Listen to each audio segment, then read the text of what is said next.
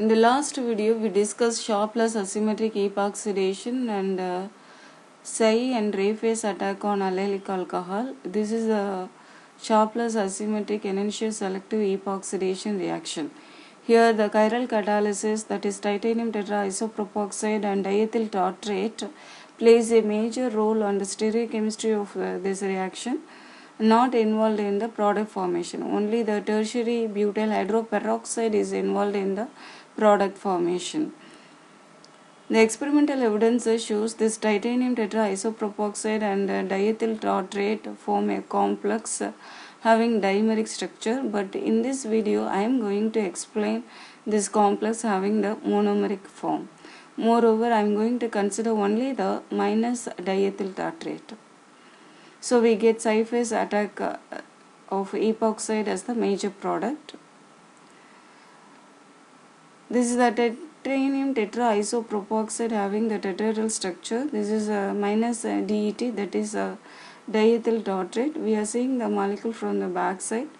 Here the two isopropoxide groups are removed by minus DET. We get a new complex. Here the oxygen is coordinating to the central metal titanium ion. Here we can see how the coordination bond to the metal ion from oxygen. This is tertiary butyl hydroperoxide.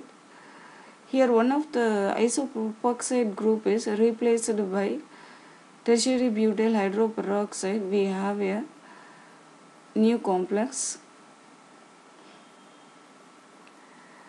This is very interesting complex. This is the front side view.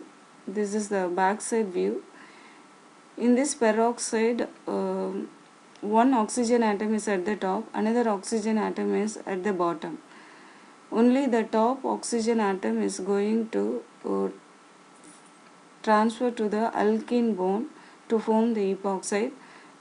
The bottom oxygen atom forming a coordinating bond with the titanium metal ion. This is the allylic alcohol. Here the isopropoxide group is replaced by the allylic alcohol. We get a new complex. The bonds are adjusted. Now the oxygen is ready to transfer to the alkene bond. This model also confirms this. This is the top side view of this complex. Here the oxygen is at the top, alkene is at the bottom. So the oxygen can transfer to the alkene bond to form the epoxide. Now the formation of epoxide is shown here.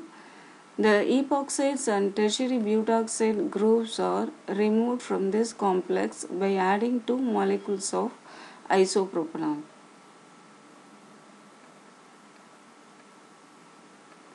Now we have the psi phase attack of the epoxide using minus diethyl tartrate. I hope you can understand the mechanism of Sharpless asymmetric epoxidation. Thank you.